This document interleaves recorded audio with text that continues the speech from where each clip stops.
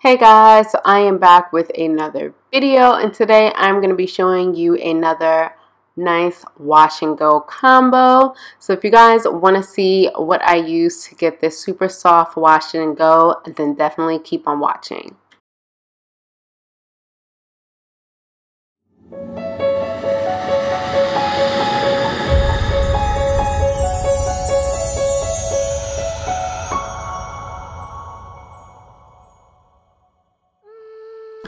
Okay, so I'm going to be starting off with freshly washed and deep conditioned hair.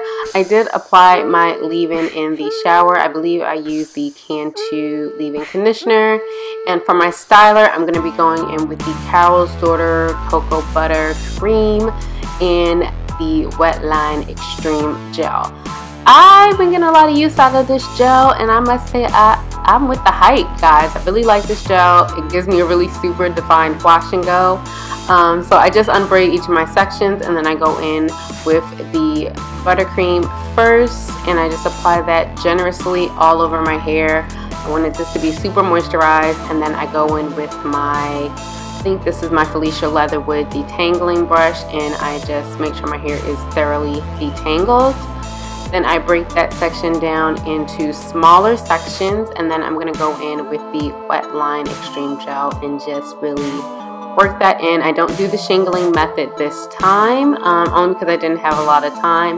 So I just raked it through and did the praying hands method for this wash and go.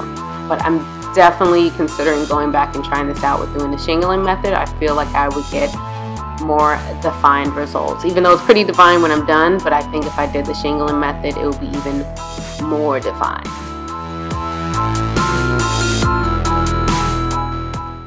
And then if I feel my hair getting like a little dry, I'll spritz some water on it. You guys will see throughout the video that I do that. And I just pretty much do this all over my hair, and yeah, and then I will be back once all the product is applied.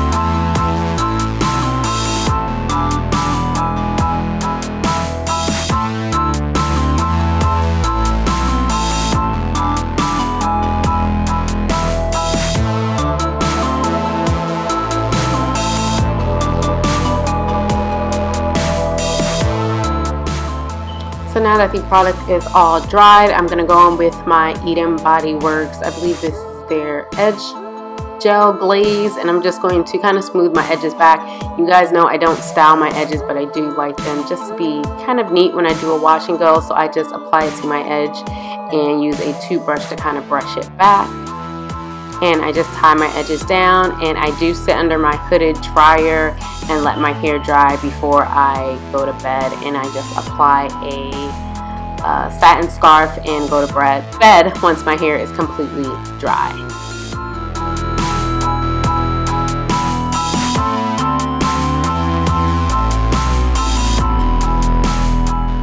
So this is the next day, and my hair is super shrunken, but it is super soft and moisturized. My hair was slightly damp, like underneath, but not too much.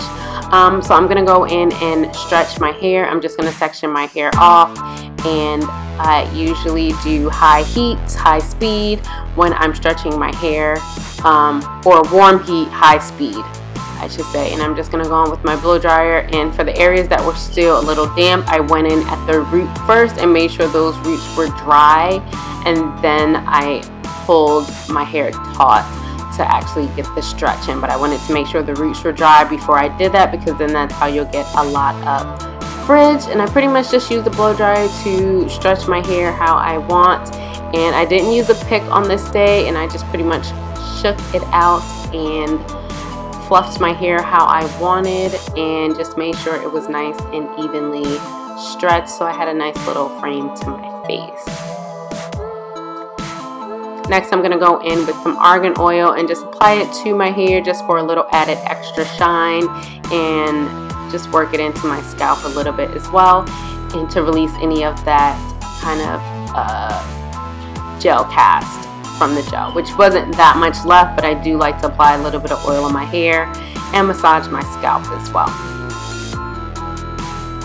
So that is it for the video, guys. I really hope you guys enjoyed this combo. I absolutely love it. And yeah, if you guys enjoyed this video, don't forget to subscribe and hit that thumbs up button, and leave me a comment down below of some other combos you guys want to see. Bye!